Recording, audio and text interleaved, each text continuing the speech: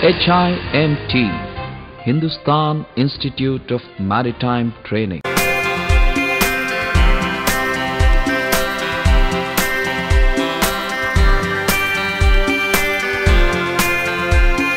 is the difference between a floating and a graving dock?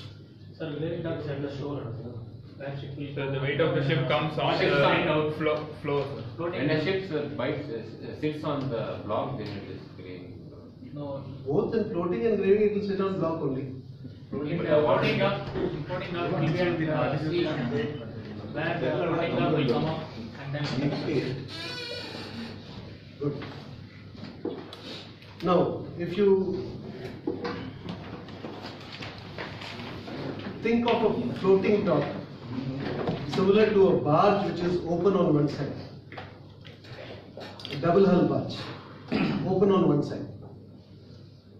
It means that when you want to ballast the barge, you can ballast it in such a way the barge goes down.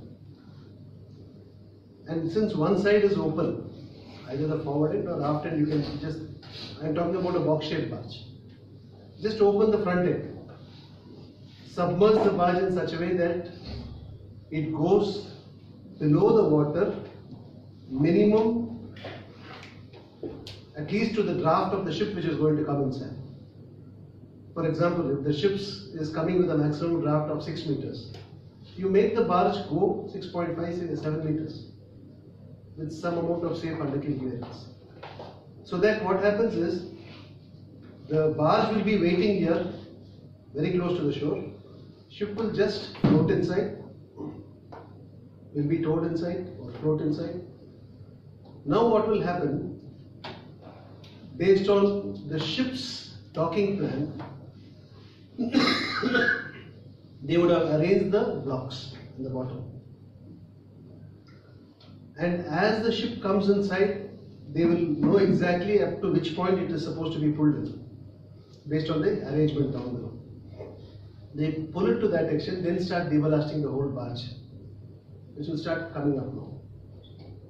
And the barge capacity is such that after, as you keep deballasting it, it will have the capacity to take the full weight of the ship. So the barge will come out of the water. The barge will come out of the water in such a way, at least that the ship is clear of the sea level. That means the barge will be something like this. I am only showing the forward aft end.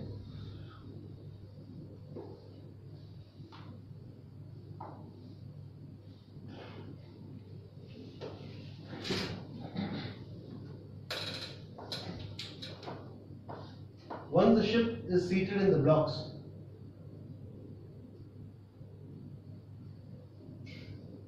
the barge will be good enough to float in such a way that it takes the ship clear of the water. Are you able to understand? That's how it is constructed. Whereas graving dock is something very similar to your lock gates. When a ship goes inside a lock gate, gates are closed. After that, they start ballasting or deballasting depending on what is the next requirement. So, just imagine they have arranged the blocks at the bottom of this lock gate, pump out the water completely, and the ship is made to rest on these blocks. That is a graving dock. Traditional, very old docks are generally all graving. Yes, very old docks are all graving. But for the purpose of convenience, if you see, floating docks are much more convenient to use. For what reasons? One is, you don't have to set up any structure for the purpose of space. You can just throw this and take it anywhere you want. If you find that some work has to be done in this area, you throw it and take it somewhere else. That is the advantage of floating docks. You can just tow it and take it anywhere you want. But this is only for smaller size than Floating docks? No. It used to be the case. It used to be the case. But now they have developed floating dry docks even for large ships.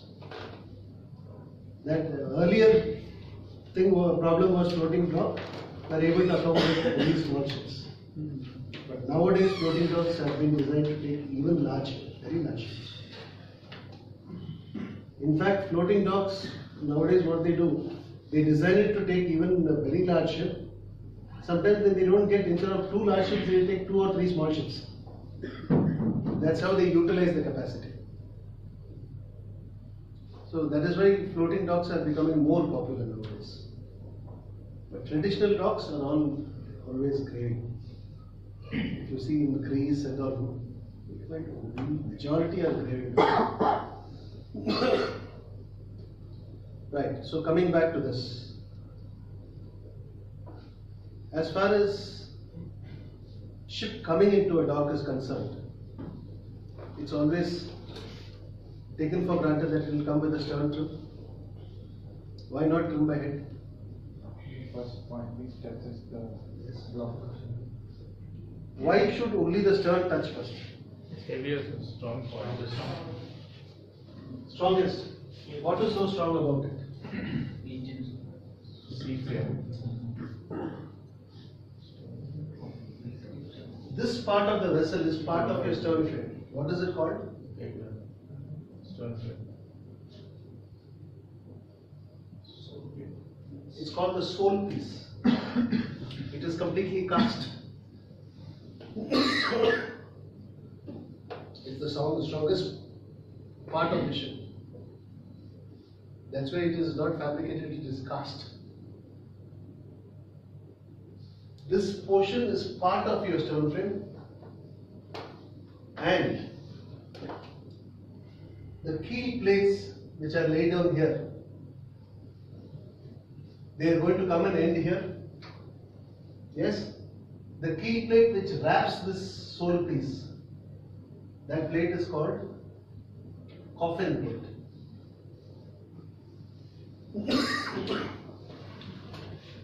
Something which wraps the sole.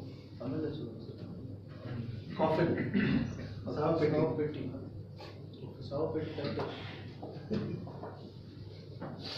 Sole. Okay, spelling wise it is not that S-O-U-L. It's called sole piece. For that reason they have converted this plate as coffin plate.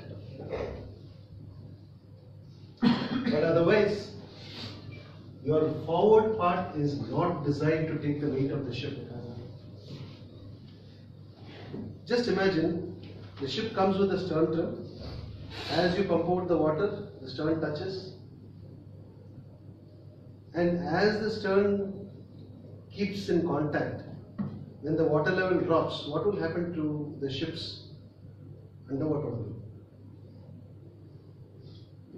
They keep pumping out the water, no? I'm talking about a graving dock. Degrees, Sir, this frame na thangi varing. Camera. If it is a graving dock, they will keep pumping out the water. What will happen to the ship's underwater volume?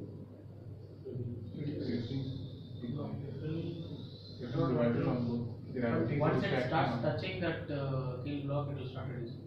Once this sole pitch touches the block, after that any pumping out, there will be a reduction in the ship's underwater volume.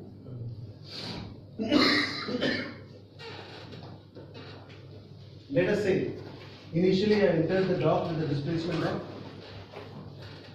10,000 tons. But after that you said underwater volume is going to reduce. I calculate the new forward arm drafts, hydrostatic draft, I calculate my displacement. I get the displacement as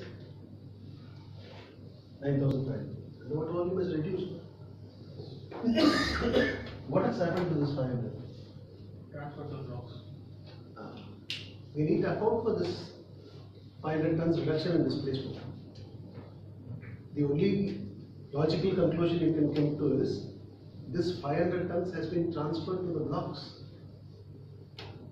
Otherwise, where is this 500 gone? Has your ship's weight reduced? No. It is just that your underwater volume is reduced. So mathematically to account for it, it's compensating by getting transferred to the king blocks. Are you clear on that?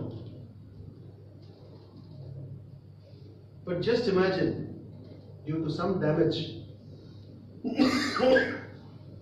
if your ship comes to a dock, graving dock, graving docks are all fixed. If your ship has a trim by head, in that case, if you are going to bring in and pump out, forward will touch. And forward is not designed to take that weight. In such a case, a floating dock is going to be much more helpful. Floating dock, you take the ballast in such a way it is trimmed more than your ship's trim by head. For example, if your ship is having a 1 meter down by head, you trim the dock by 2 meters by head. So once the ship is in and you start deballasting the barge, which part of the ship is going to touch?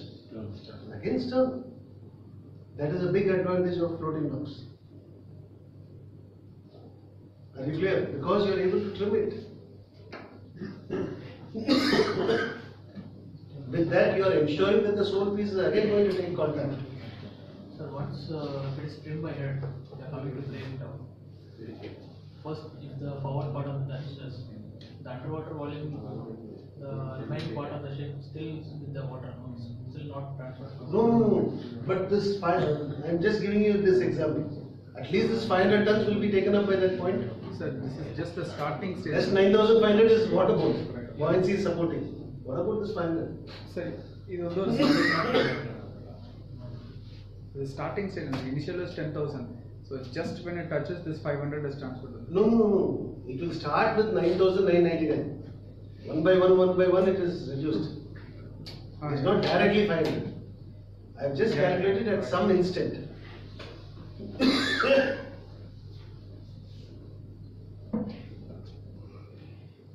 Now this will go out. Yes? Let's come back to a normal vessel.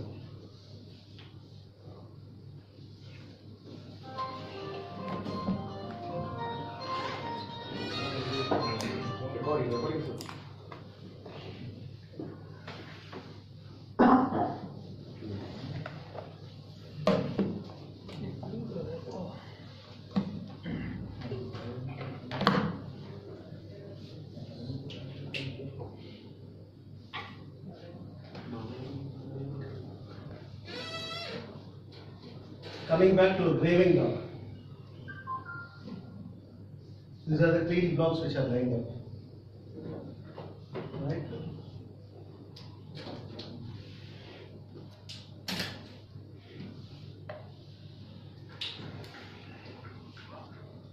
The ship has come in.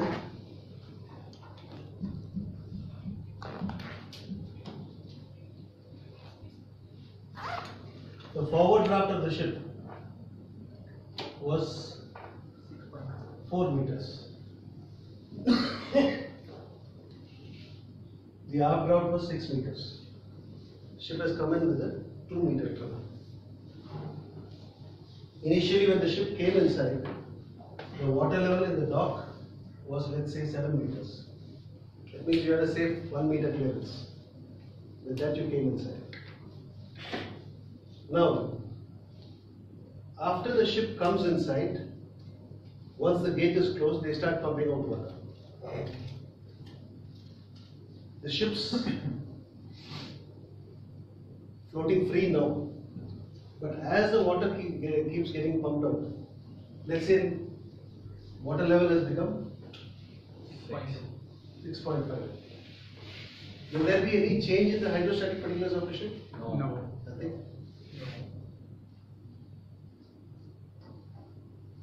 Still no. Because it is just touching. I mean, we cannot say that something has already been transferred. It is just touched now. Any doubt? No. So, theoretically, we can say nothing has been transferred as yet because it is just touching.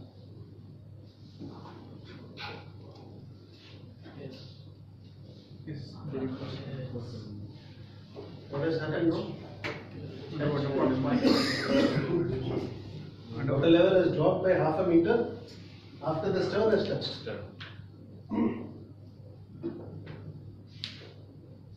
Now, the ship's underwater volume has reduced. What will happen to the trim of the ship? Initially, arrival trim was 2 meters. What will it be now? It will be less than 2, that's all I can know. I cannot say how much, but I can be 100% sure that it will be less than 2. Yeah.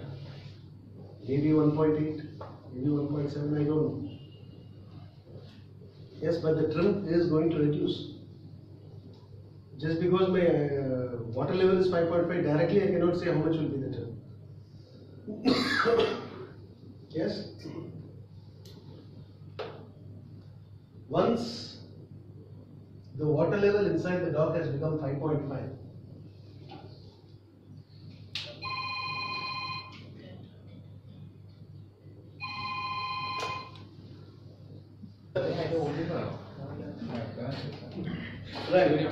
So if the water level is 5.5,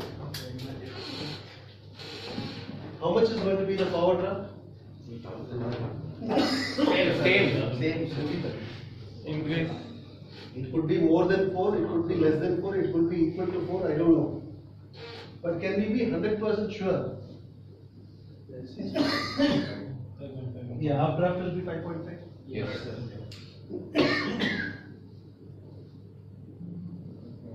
Is it not? Why?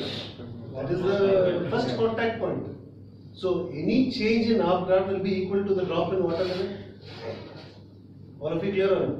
Yes. The only thing I can be 100% sure now is my updraft will be equal to the water level inside the dock. Whereas, since I don't know how much is going to be the forward draft, I cannot guess the trim. Are you able to understand? I cannot guess the trim of the ship. So, one basic thing which you need to remember now, make a note of it, is that any drop in water level after the stern is taken to the blocks will be equal to the change in water. Drop in water level inside the dock will be equal to the change in water. No. For example, after the stern is touched, how much is the drop in water level? How much is the drop? 0.5. After the stern is touched. I am not talking about from the initial case. I am only talking about after the stern is touched. After the stern is touched, the water level has dropped by half a meter. How much is the reduction in updraft? Same half a meter. Originally 6 meters was the draft. Now it is 5.5. I think reduction is half a meter, no? Yes. So the basic concept here is any drop in water level after the stern has taken to the blocks.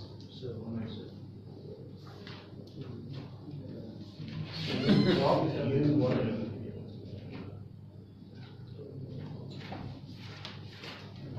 After the stern has taken to the blocks is equal to the reduction in updraft.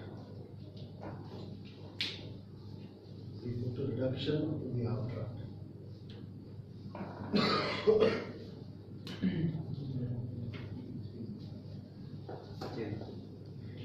Clear, right?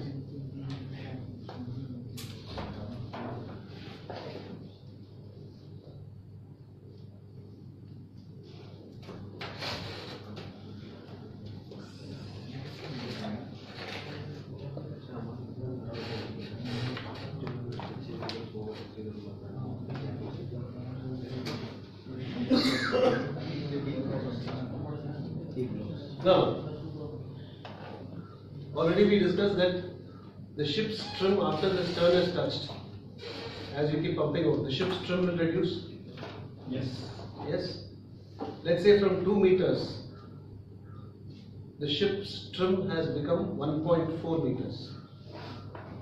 For example, let's take, you read the forward draft. Because you can read the drafts inside the document. How much is the trim now? 1.4. 1.4. Therefore, trim change is how much? 0.6.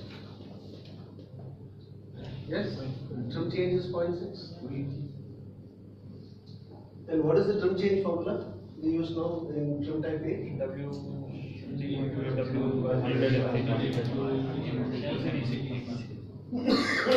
Yes. Now, D is distance between fulcrum and the center of gravity of the weight. That is what is D we took. Now here, whatever weight has been transferred to the block,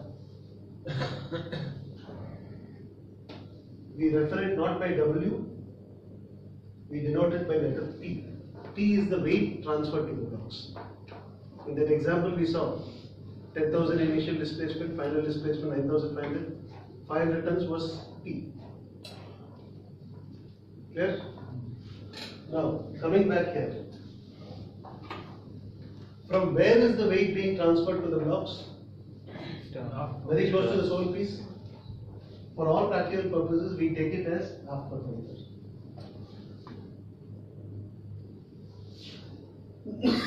Because it's very close to that, no? From there to the fulcrum, let's say center of rotation was here. This is what we take it as D. But look at what is D here. It's equal to LCF, no? From half perpendicular weight is being transferred. F is the center of rotation. The D automatically becomes equal to LCF.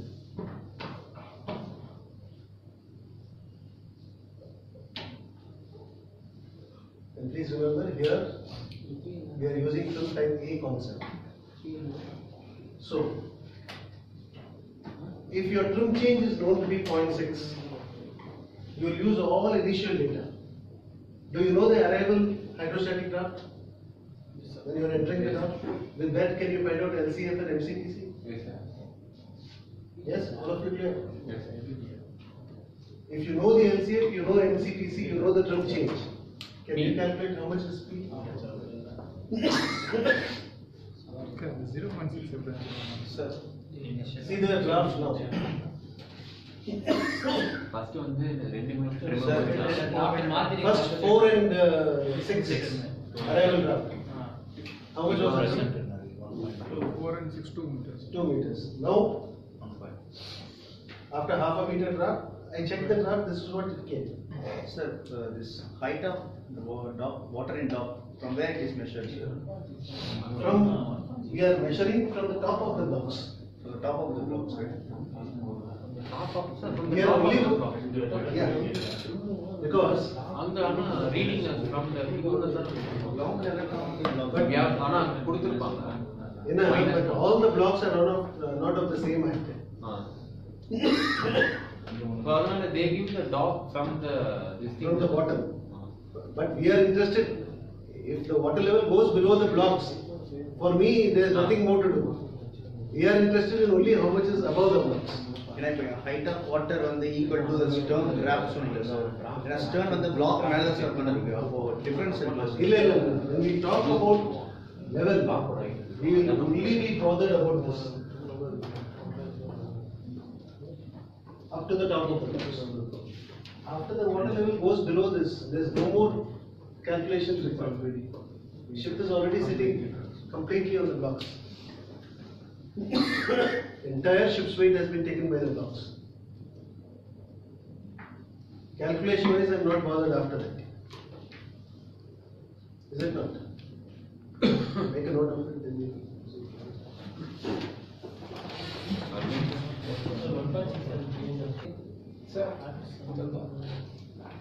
right. Now,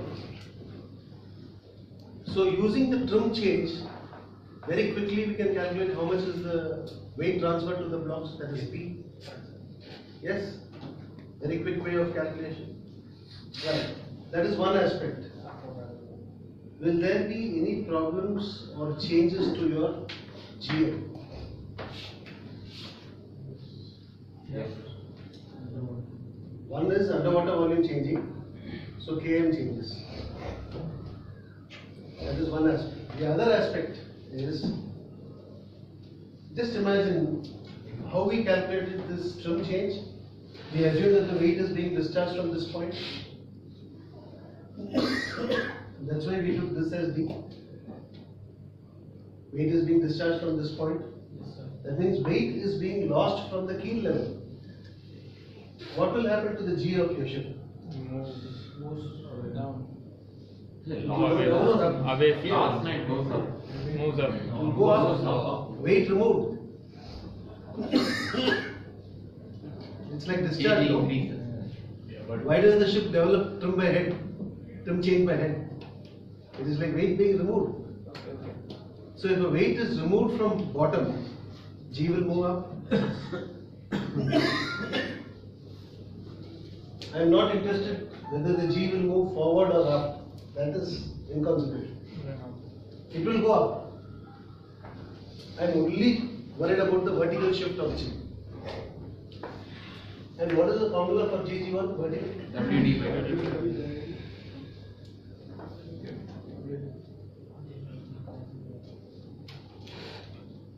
This D is different from what we saw earlier. That is for trim change. Yes, sir. Here, what is D? Change in kg. Change in kg. Initial kg to the final kg. If you take a ship, I load some weight here. The weight will have its own center of gravity. D is the distance between these two. Remember, you asked me in the morning, first session, how to take D. 4.8 and 4.8. So G is not the initial kg of the ship or the parcel. It is the difference between the two. This is what is D. So can I say it is the difference between kg of ship and kg of parcel? That is what is D. To be used in the GG1 formula. Weight is lost from keel level. What is the kg of the parcel then? 0. Then what is D here? kg. Only kg. Instead of W, what we use? P. Denominator. W minus W2. W minus P. Final displacement, no? GG1 formula, we take the final displacement. So with this, I will get the value of GG1. But think carefully and tell me, is there any weight actually removed from the ship? No. But you can see the effects, changes happening by the head as if it is being discharged from the stern. There is definitely loss of GM due to this G shift of upwards. Ship starts becoming unstable. In fact, just a year back, there was one of these naval vessels in Mumbai dry docks. In fact, when they were refloating, the ship capsized inside the dock.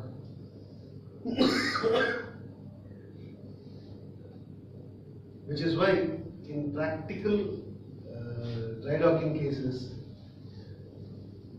whenever we come to a dry dock, we calculate all the stability aspect, everything. But while departing, we ensure that we maintain the same arrival condition. If you do any works in dry dock, all that is separate.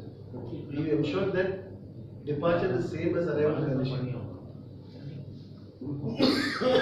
But what happened in that ship was, I'm not sure, this is what I remember reading, that they had fitted some new weapons on the deck which had much higher weight than what it was initially had. It was replaced. So the kg of the ship itself has changed. So that was not accounted for. So coming back here, the formula for GM is what?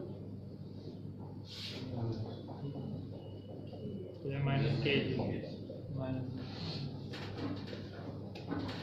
But this GG1 also has to be accounted. Shift of G upwards. That will also be minus only. Yes? Why? Because that is vertically shifting. It will reduce the GM only. minus FSC. Now, this GG1, because it is moving, because it is causing the ship's kg to move upwards and causing a reduction of GM. But nothing really has been removed from the ship. Instead of calling GG1, we call it virtual loss of GM. So this term we use here is virtual loss. Instead of calling it vertical shift of G, what is the net effect it is giving? It is causing a loss of your GM. But why you attach this term virtual? Because there is no real weight removed from the ship, but the effect is felt. The effect is felt. Yes, and negative. G is moving upwards. GM What will happen to GM? GM will reduce. But if you want to find out the effective kg, just take this common. This is called effective kg due to the virtual loss.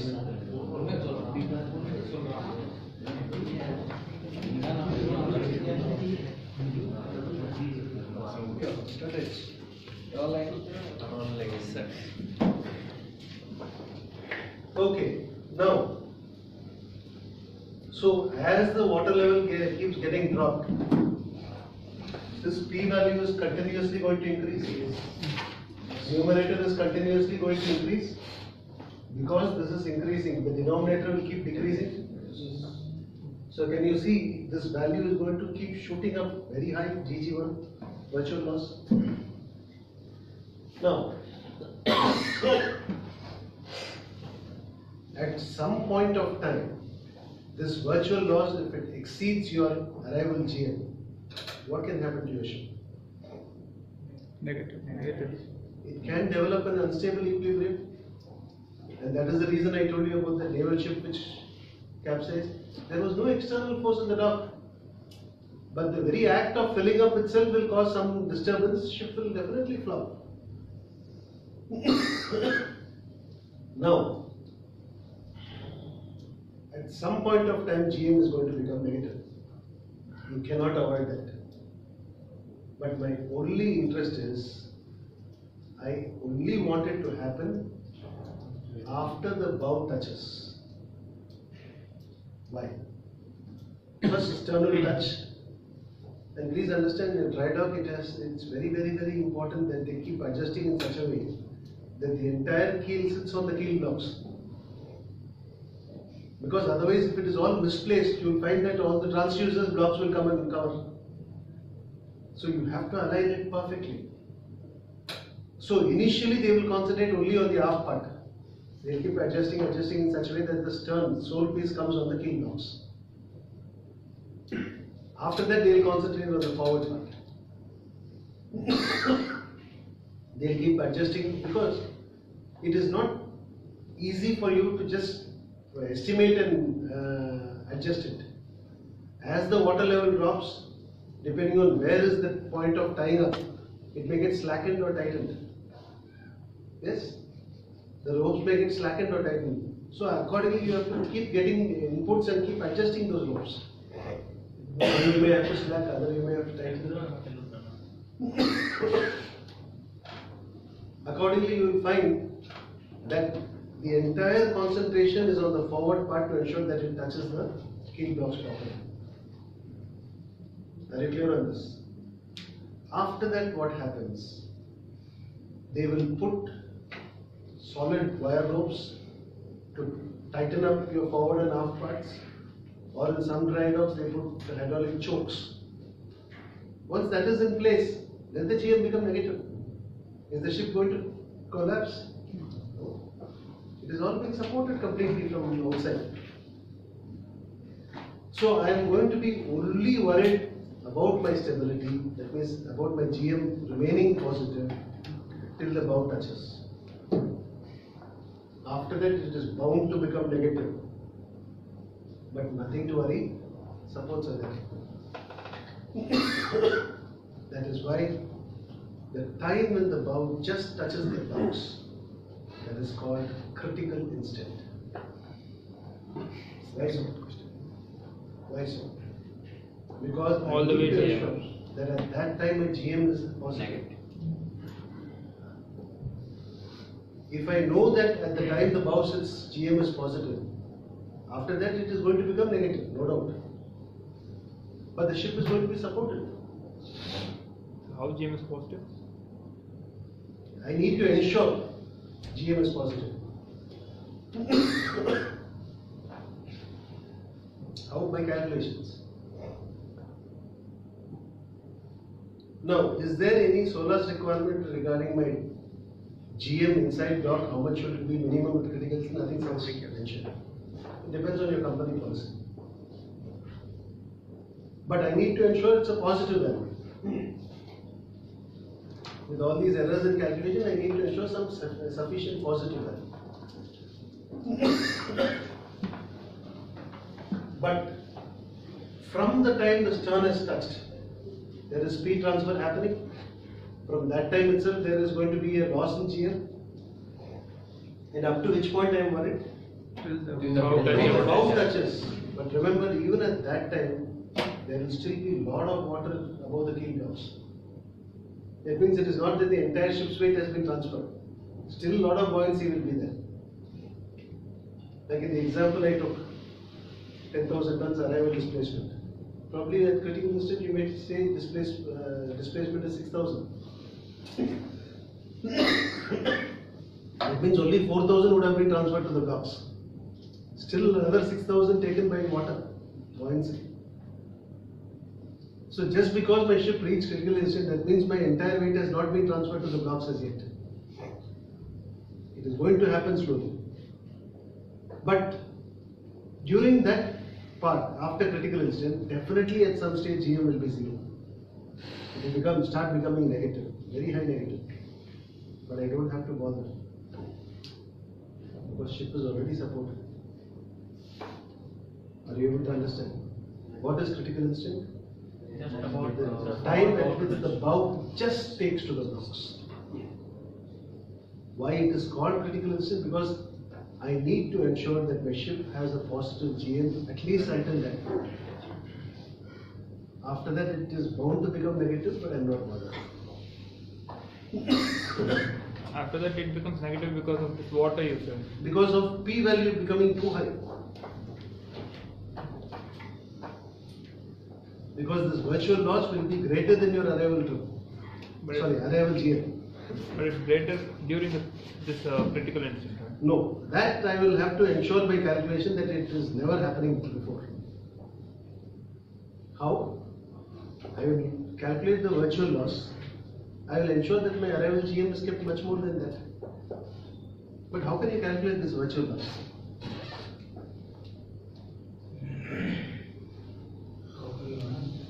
Let's go reverse. Do you know what is your arrival trim? In the example we took, forward 4 meters, aft 6 meters. 2 meters. What will be the trim at critical instant? Zero. Zero. Yes. Bow just touching the blocks, zero. How much is the trim change? 2 meters. That means, can I say, trim change to critical instant is equal to arrival trim? Yes, sir. Because I need to ensure that critical instant I need positive GM, no?